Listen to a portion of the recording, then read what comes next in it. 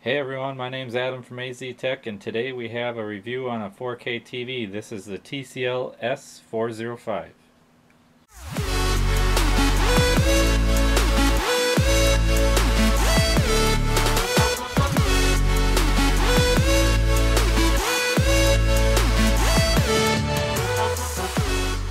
This TV I picked up at Best Buy for $349.99. Occasionally it'll go on sale for $329. And I've seen it as much as about $379. So it's a pretty decently priced TV for the feature set that it has. This is 4K. It's got 3 HDMI inputs. All available inputs can be 4K 60 Hz. I'll go into a little bit more depth of that later. And it does also do HDR. This is also a smart TV. It's a Roku TV, so it has built-in Wi-Fi and it runs the Roku format. This is where the TV will turn on to, and you have all these different icons here. So if you take a look here, this is my computer screen, then this is my gaming PC, and then my PlayStation. If you see that, it'll actually hover over it. It'll actually show you a live image of what it's on. You can actually see that mouse moving in that little menu. I don't know if you guys are able to see that. It's up on that blue top right corner right now. And yeah, you can see the white cursor moving around. So that is a live feed, which is a pretty neat thing. I really like that feature. You can also move these icons and change them however you feel that you want to lay them out. This is the way I have mine laid out, but if you do want to change them, you would hit the asterisk mark, which is on your remote, as options, and you can rate the app, you can move the channel around, you can remove it or uninstall it, feedback, and then close. But yeah, you can move those around however you feel. And once again, this is a smart TV, so it uses the Roku TV format.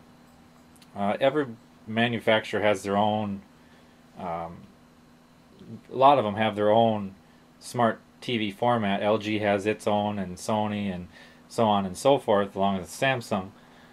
This one is a more universal set smart hub.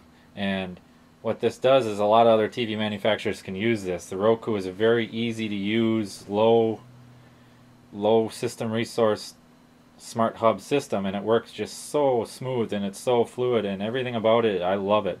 I've used other smart TVs and they're not very fluid. They're very glitchy and laggy, and stuff just doesn't work right, or the TVs will freeze. I've never really experienced any freezing on this TV. I've had it for almost 3 months now, and this TV has performed flawlessly with the Roku, and all other aspects of this TV as well have worked flawlessly. So it's a pretty neat feature. I like it. You can install whatever apps that you want.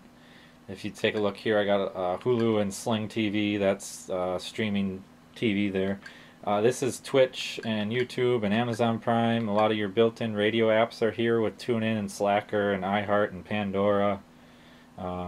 You got some, the Roku media player. This is so you can hook up a USB stick. So you pop in your USB stick into the back of the TV, and then you can play slideshows of your pictures or your music or your movies or videos that you have downloaded onto a USB hard drive or a USB stick.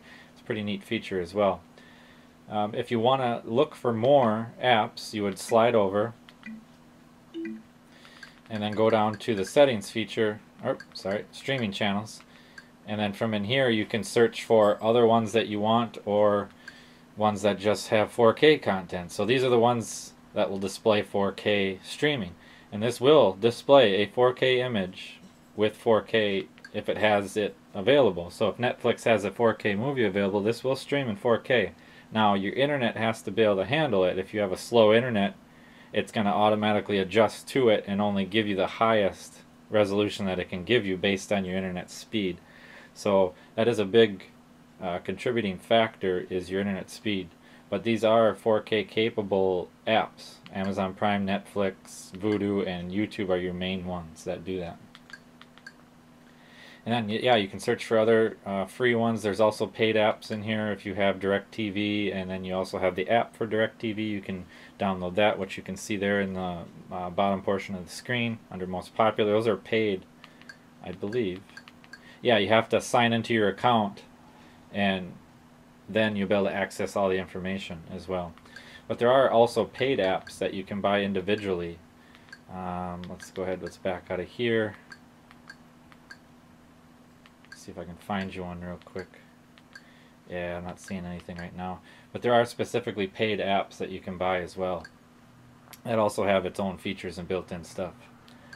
Alright, so backing out of here, and we kind of want to take a look at some of the menu features here. So we're at the very top, and that's going to be your main screen with all your apps and all your HDMI ports. But if you come down to here, this is like a specialized version of what you watch the most or what you want viewed the most. That's pretty cool. That's just a movie store by Fandango. It's just another one of your online streaming movie sites. You got news here, so that's kind of cool. You can search for specific movies or actors that are on right now, or viewable under any app that's installed on the system, so that's kind of neat. Now, okay, now down into the settings menu, this is where a lot of the stuff can be adjusted. So under network, you can set up your own Wi-Fi network and check the connection to see if it's still going. You have themes as well. I just used the main one, but if you jump in here, you can actually select and then change it to a specific theme. So if we change it to this one, then your home screen and all the background stuff is going to look very different. So give it a second to load. Alright, so now that's what it looks like there, almost like a carbon fiber theme. Now, one of the other cool features is you can download your own themes. There are more themes. I'll show you more of those in a second. But it'll actually do it. They'll give you specific themes based on the days and the holidays that are happening. So right now, today is Valentine's Day, and it has the Valentine's Day theme. Christmas, it had the Christmas theme, and Thanksgiving. You know, it's going to have all those themes as it progresses through the year, which is pretty neat, and I really like that feature. If you go down here and we get to more themes, you can actually download them. Now there's a lot of them that are actually paid, so you can't quite get, there's a few that are free, but a lot of them are paid ones when you want to download your own. So it's pretty neat to be able to just change it however you feel that you want it. Custom settings, yeah, I didn't really go too much into that.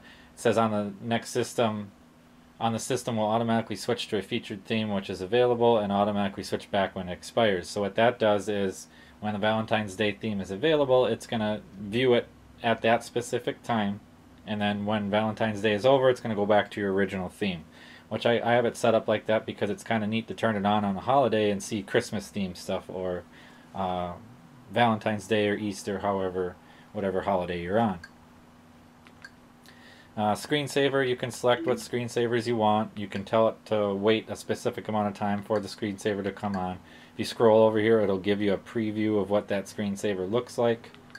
Kind of a neat feature. You can select an analog clock to just be displayed on the screen during the screensaver portion. Alright, so backing out here, let's get a little further down. We got accessibility. This is just more of your captions. I don't ever have to really use this, but for the people that do, everything's here. You can select what kind of caption mode you want, the preferred language, the style, the audio guide is either on or off, the speech rate, how quickly it says all the information, the volume of it. There's a shortcut for it to be able to be turned on and off. Pretty neat stuff here to have all those options. Now getting down into the picture settings, this will, out of the box, I didn't really have too many issues with this TV. I didn't feel like I had to adjust a whole heck of a lot when I first got it. I thought it was a little dark, so I brightened it up a little bit, turned it to the brighter setting here. You can adjust it to tell it to do whatever you want. But it was set either at dark or normal when I got it, so I bumped it up just one notch, which I felt was a little bit brighter. Now this is the HDR notification. This TV does have HDR, and I'll get more in depth of what I think of the HDR and how well it performs later in the video. But this will just tell you when an HDR source is being displayed. So if it's on HDR, you'll actually know that it's on HDR. It'll tell you up in the corner of the screen. From in here, you can actually individually set each HDMI port and what you have on those ports and adjust the picture qualities of all that stuff there. TV inputs. So if you come in here, you can actually adjust what inputs are displayed on the home screen. So if you take a look here, these 4 are displayed on my home screen because those are the ones that I'm using. Now if you only have one HDMI source hooked up, you can actually delete It's not going to delete it from the TV, but it'll delete it from the home screen or remove it from the home screen. And that's a pretty neat feature, because then you don't have to have so much clutter on your main screen there with all your apps. And there's all these other ones here. Once again, like this one I don't ever use, so I don't have it being displayed. Now, one of the key features of this TV is it does 4K at 60 Hertz. And what that means is, if you have this hooked up to a PC or you game on it with your PlayStation 4 or your Xbox One or your PC, you're going to have to come in here, because out of the box this TV does not have it set up to be 4K 60 Hertz. You have to actually tell it to be 4K 60 in these menus. So each HDMI port is capable of 4K 60 Hertz. And if you come over here, you have to actually enable HDMI 2.0 mode or select it to auto. I just put it right on HDMI 2.0 because then everything will be at its best performance. The difference is HDMI 1.4 to 2.0 is the 2.0 revision allows the 4K 60 Hz and HDR sources, where the 1.4 only allows no HDR and 4K at 30 Hz. The big difference there is, if you, like, once again back to your PC, if you have your mouse hooked up to your PC, it's going to be super laggy at 30 Hz or 30 frames per second, however you want to say it. So if you switch it over to here and get it to 60 Hz, then everything is more fluid, everything is more snappy. So setting that up for your games, for your PlayStation, your Xbox, or your PC, that is a must. And I didn't really realize that at the beginning, and I was wondering why I couldn't get 60 Hz out of it. You have to come in here and tell each HDMI number 1, number 2, and number 3 to be set up as HDMI 2.0. So if you come down here, this one will also be in 2.0 mode. Now I don't know if I have it set up for this one and this one here. Alright, so now we're back out and we go under audio. Another really cool feature that I thought about this TV is it outputs in surround sound the DTS format. Now, not too many people are really going to take advantage of this, but for the people that have home theater systems and home theater receivers, this is actually a pretty neat feature.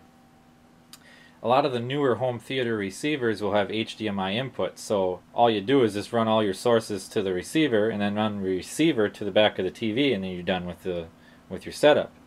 But if you have an older home theater receiver that doesn't have the HDMI ports, then you need to use this right here, the s-pdif, or optical output of the TV. This will output Dolby DTS to your home theater receiver via the s-pdif, or optical output, whatever you want to say, to your receiver. So if there is a Blu-ray player hooked up to this and you want to get that surround sound feature, it'll output in these formats. I have it select to auto, but it'll output in every one of these formats here. And when you're watching a Blu-ray and you want to watch it in surround sound, you know what I mean. It's gonna give it that much more clear and depth, the depth of field of the sound, and it's just gonna make it sound so much better. A lot of cheaper TVs, I mean, this is a cheap TV, but a lot of cheaper TVs and more generic TVs are gonna only gonna output in Dolby Digital, or maybe not even anything at all. But this one is pretty cool to have the DTS output via the optical out port. Also, you can turn the menu volume up and down of how loud it is in the menus, and enable or disable the internal speakers. Coming back out, you can do parental controls. I haven't really done too much with that, but you can set up that so your children can't view specific things. There really isn't much going on in here. You can limit the amount of advertisements that are on your main screen at the Roku screen, and whether to use the built-in microphone that's built into the smart remote to not allow it to access that. Kind of like they could be spying on you. I don't think they would, but turning that off is going to negate all that from happening.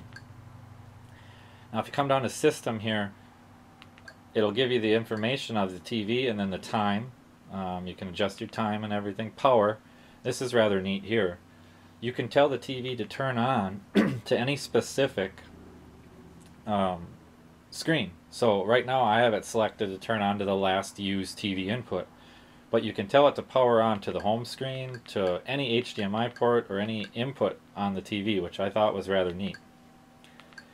In here you can also adjust the power savings. You can tell it to reduce power after 15 minutes, which will put it in screensaver mode. or tell it to turn off every 4 hours at the 4 hour point. So if you leave and you forget to shut your TV off, you know in 4 hours it's going to shut off and it's not going to be using up any stuff there. That's just the system LED light when the TV is off, and you can reset the TV from here. Fast start, this will tell the TV to boot up really quick. I don't really use that feature, I just let it boot up normal. It doesn't take that long anyways normally. So this is just a built-in encryption of the HDMI sources. I haven't had any issues with that. Seems to be really just Blu-ray players that may have the problem with that. You can tell it what to select and what to play and what not to.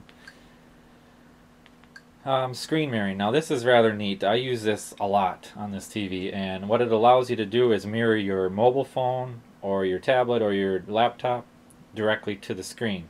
So that means anything that's on your phone can be displayed on here. The exact screen of your phone will be displayed on here. Now I'm actually gonna go ahead and set this up real quick, and I want to show you how this works and how, like, we're gonna do this right now live. So not all phones have screen mirroring. A lot of phones don't, and a lot of phones do. So you got to make sure your phone actually has screen mirroring, but I know mine does. It's an LG G4, and the phone works really, really good with it. So we'll see how well it works. So I'm going to turn on my Miracast on my phone, and it's going to find the TV. I'm going to select it, and now it's going to try to connect to it. So now anything that's on my phone, so there it went right there. So starting video from the G4, and now my screen is identical to what my phone is. So if I go into my menus and my apps, then you'll see everything that's on my phone. Backing out, you know, it works exactly how you want it to work. So yeah, it's pretty cool how it can actually mirror exactly what's on there. So if you want to watch YouTube on here, when you get in YouTube, you can put it in landscape mode, so it can be stretched across the entire screen. I'm just at the home page right now, so using the home page, it's only going to display like this. But if you have apps like Netflix or Hulu or whatever on your phone, you can get it to stretch out all the way. Just turn your phone diagonal, and then it will stretch it out all the way. But yeah, it's identical to it. The audio also comes through it as well. So everything from your phone will then play right through your TV or your directly off your phone. Pretty neat feature there, in my opinion. Alright, so let's go ahead, let's disconnect. Alright, now so we disconnected from it and we're good to go. Now this is just telling you to always allow the devices to connect, or prompt you to ask if it will connect. And then these are always allowed devices or always blocked devices, similar to Bluetooth. System update, you can tell it to search for updates from here. Occasionally there are a few, so keep checking from time to time. It actually, I believe it automatically does it. No, I don't think so. You actually, yes, right there it says that. Your TV checks for software and channel updates automatically per day. Alright. Advanced system settings, you can do a factory reset of the TV and all the functionalities of the TV. You can reset all that. As far as your connection to direct connect, like your screen mirroring, and external controls like your network access, you can tell it to reset all those features. Alright, so yeah, that's kind of an overview of all the settings and what it looks like and everything, how everything works. So now I'm going to jump over to the PC format, and what we're going to do is I'll show you how everything is viewed on the computer and how well it displays the image, and we'll do a little bit of gaming on the computer as well and show you some of those features in there. Alright, so here we are on the PC side of things. I have my gaming computer hooked up to the TV here. The difference with this TV compared to a lot of other ones, and this is why, in my opinion, why I justify the TV to be well worth the money. Sitting at a $350 price range and then on sale for $330, there is not a single TV, in my opinion, that can touch this TV for the picture quality. And I'll get deeper into the picture quality here in a second. The smart features of the TV, and just the all-around performance of the TV at this price is phenomenal. I've had two other 4K TVs before. I had a Sceptree, which was a Walmart branded kind of TV I found at walmart.com, same size as this, but it was the most budget and basic TV I think I've ever owned.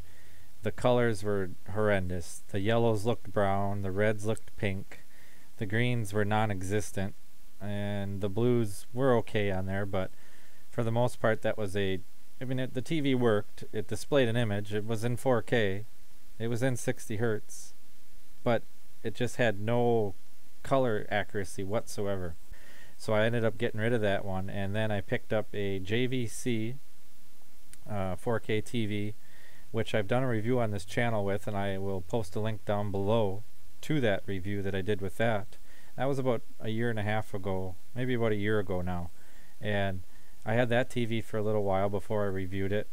Same as this one, I've had this for a few months now. I wanted to spend a little bit of time on it.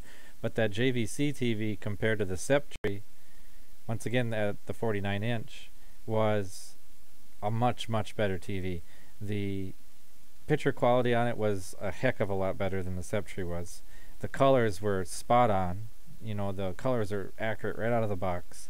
The only thing with that TV is it didn't have HDR, and it didn't have any smart features, and it didn't have something called chroma. Now this TV has something called chroma 444, and I went into a little bit of a conversation on the other review of that JVC TV on this as well. Chroma 444 is just a way for the TV to display text-based information, and how it handles the colors on the screen, and how it handles the text. And when you have a cheaper TV or a lower end TV, this is a cheap TV, but it has the chroma on it. There's 3 different types of chroma: 420, 422, and 444. The 420 is a very scaled back and compressed version of the text and colors that are on the screen. So you get a lot more jagged edged text when you're viewing on a PC. So if you were to open up the browser and take a look at some of this stuff here, you would see that the text would be very blurry, and it would look kind of grainy, and it would look, you know, very compressed. And if you are on a computer screen for long periods of time, that can continue to hurt your eyes, and it puts strain on your eyes. And when you go jump up to the 420, and I'll show you examples here in a second on the browser here. I'll show you examples of what the 420, 422, and 444 look like. When you jump up to 420, it starts to smooth out the edges a little bit, makes the text look a little bit clearer, makes the colors look a little sharper. And then when you jump up to what is on this TV, which is 444, then nothing is very compressed at all. You can't see any compression artifacts, you can't see any blurriness, any graininess, and any forms of awkward colors. Now, once again, I am recording on a capture card, so you're not able to see this, and but you will be able to see this in the picture that I'm going to show you right about now. Here is a display image of 444. So if you take a look here and read, all these lines on the next few images I'm going to show you are viewable all the way to the red and the blue. If you look at the red and the blue, you can easily see that the quick brown fox jumped over the lazy dog. You can see it all the way down, and everything looks clean, clear, and precise. This is 444. Now if you jump down to 420, which is a lot of compression, I want you to take a look at the red and the blue boxes. See how everything looks a lot blurrier now? You can barely read the text that's written over it. That's because it has chroma 420, which is a very compressed color and text format. And you can tell you can't even read what it says here. Now imagine browsing around on the internet on your PC, or editing videos for YouTube, or whatever you're doing, gaming even. The text on the screen isn't going to be as clear. So you're going to notice a lot of jaggies, and it's going to be pretty much unviewable, as you can tell right here. So now let's look at that 422, and you can tell the 422, you can pretty much almost read the red line without any problems. There's some spots here, like on this L, that you can't read very well. And then the blue just, once again, is pretty much unreadable. It's a little bit better than the 420, but nowhere near what the 444 looks like. So I'll jump back to that 444. Whoops, I zoomed in there. Let's back out of there. And did it again. Alright, so now take a look at this 444. Look how clear all this is. That's the difference with the chroma. And this TV has the 444, and it is the cheapest price TV that you can find that I know of that has this option. I don't know of any other TV at this price point that will display this kind of, clear image on the text and the colors. There are other TVs that do this, obviously, but they're much, much more expensive. Okay, so now you take a look here, and here we are on Amazon, and you're looking at some of the TVs. This TV right here is a fantastic TV. I seen this TV next to mine, which is this one, at Best Buy, and I could notice a better colors, more vivid picture on this TV. Where the TCL TV that I have right here falls short is in the HDR department. Yes, it has HDR, but the HDR clarity is horrendous as compared to the other ones. This one I seen HDR, and I seen HDR in this one, and this one blows it out of the water. The problem with the TCL as far as HDR is concerned is it doesn't get bright enough. What HDR does is it enhances the colors and brightens the screen, so it makes everything kind of very, very saturated, and it makes it look more vivid. And when you were to watch it on the Sony compared to this one, night and day difference on how much better the 4K HDR looked. Now, just plain old 4K image, I thought it was pretty close. The Sony did have a little bit of an advantage, but it's also double, almost, more than double the price of the TCL. So you're looking at it right now, it's $330 on Amazon, so that's a really good deal. I mean, yes, it's a far superior TV, but for the price, this is by far, I mean, there isn't much about the Sony that beats it other than the HDR. There isn't much about that Sony that's better than this. That's really only the major comparison I did at Best Buy before I purchased mine, was to look at the quality difference between those two, and there's not much at all, just the HDR. Now you can take a look at, here's an LG option, the 6300. While it being a good TV, it's got its LG's form of Smart Hub, and it doesn't have any HDR functionality. Here you are at $100 more. This is by far the cheapest TV that does the 444. I mean, yeah, there's other options down here, and we're looking at other TVs, but there are cheaper 4K TVs. I mean, here's that Sceptre I was talking to you about, that I had purchased a older model of this, and it was only like $280, at Walmart.com. Was a great TV for the price, but the colors were horrendous. I mean, it was one of the worst colored TVs I've ever seen. The TV functioned just fine. All TVs that I've had have functioned just fine. The Sceptre, the JVC, and now the TCL. The difference is the color quality and the clarity of the screen, and that's where the TCL, just in my opinion, is the best bang for the buck. And here we are at the review site. I'm gonna post this website down in the description below, and this is a review on the TV. And if we go and we look at some of the pros and cons of it, you'll see very low input lag, which is meant for gaming, and what that does is it creates less lag between the inputs and the device that's hooked to it, so you won't have very big input lag with your controller when you're playing on PlayStation or PC or anything like that. Also, the low motion blur keeps fast moving content clear, so when it's fast moving, like say you're watching NASCAR or any fast paced games, it won't get very blurry on you at all. It also has good contrast, and blacks are pretty deep. The low side of it is it doesn't get very bright. That's obvious of the HDR performance, and the picture quality degrades at an angle. Okay, so now here we are down to the input lag. These numbers right here in the milliseconds are comparable to a gaming monitor. This is 4K 60 Hertz is at 14.9 milliseconds input lag. I mean, that is amazing. I've never seen a TV that has that good of, at this price, that has that good of. Now, there's other TVs out there that have similar results. In this website, you can check any of these TVs. There's tons of TVs they do reviews on, and they show input lag on all those TVs. And you're looking at 14.9 milliseconds at 4K 60 Hertz. That is outrageously good, and it keeps that milliseconds all the way down. Now, if you can tell here, as far as outside of gaming mode, there is a feature in the settings on the TV that will allow you to take gaming mode on and off. And if you come out of gaming mode, then that milliseconds rises, as you can tell there. So you got the 4K 60 Hertz outside gaming mode at 32.5. 1080p outside gaming mode, 48.3 seconds. So that's much more like a standard TV would be. But when you put it in gaming mode, these numbers are phenomenal. Even in HDR, even in displaying HDR content, it will display very, very well. Yeah, taking a look here, these are just other formats that it's allowed to play in. It doesn't have 120 Hertz, it's only a 60 Hertz panel.